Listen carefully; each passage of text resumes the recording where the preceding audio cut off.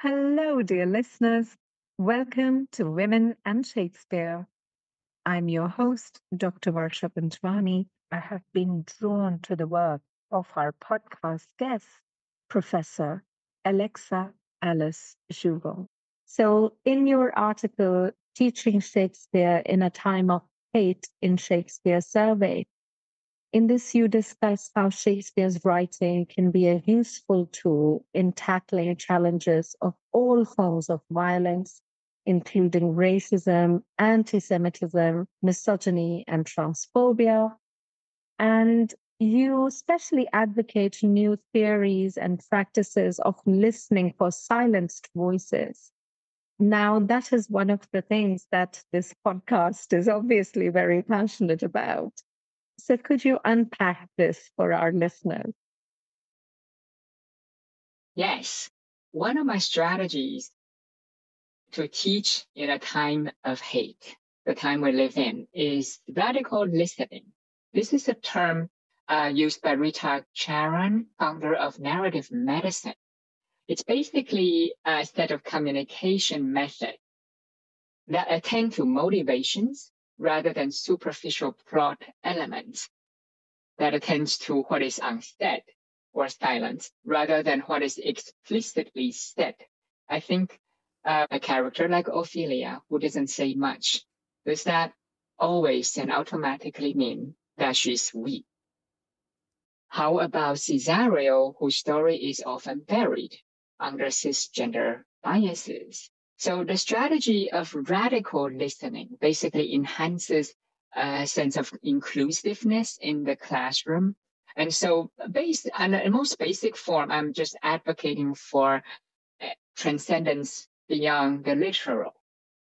What is written, what is explicitly announced. In fact, if you think about how drama works, it is all about the unsaid. It's not necessarily what the character said in this moment. And so radical listening can also be combined with what is called presentism.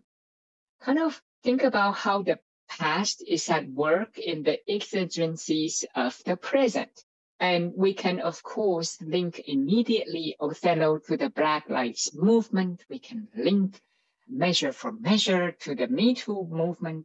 But beyond that, in pragmatic terms, radical listening and presentism, they create connections between seemingly isolated instances of artistic expressions or isolated historical moments. And that gives us mental capacity to truly process the complexity of our moment beyond the kind of simplistic form of, oh, there's a long history of queerness, longer than you thought. Of course, that's important. But I think to truly be able to have a global perspective, to appreciate a deeper, longer history would enable us to deal with ambiguity. Ambiguity can help connect minds for global change. Not everything is always black and white, right? Perhaps for the better. And we can then transcend the binaristic modes of thinking as well, right? Male, female, black, white, and many other instances of kind of dualistic modes of looking at the world.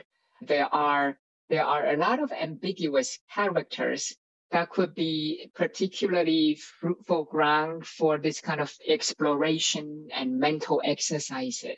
Last but not least, radical listening could also help us rethink common classroom practices such as trigger and content warnings. Commonly practiced in secondary and higher education in US, UK, and Canada, trigger warning is basically a statement on the syllabus about certain contents, right, to be covered. It's a bit of, usually it's a one-way communication. So I have used radical listening to turn it into a community exercise, communal event. I ask students, what would you deem, right, if you were on the film rating board, or if you were to teach this one day, what might you consider to be triggering?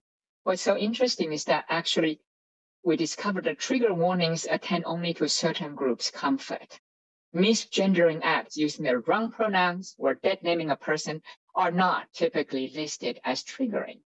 outside of trans studies courses, trans misogyny is rarely listed as triggering.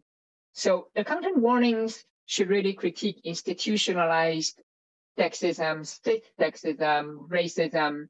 If you think about Titus Andronicus, the contemplation of murdering a mixed-race baby, black baby, why is that not as often mentioned as the rape and mutilation of a white woman, Lavinia?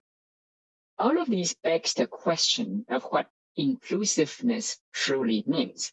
So by saying all this, I simply meant that it's important to have community rather than, teaching in a time of hate is actually all about building communities with radical listening.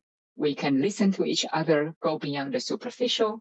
I hope these tips are useful to our listeners in terms of excavating silence voices in all kinds of texts.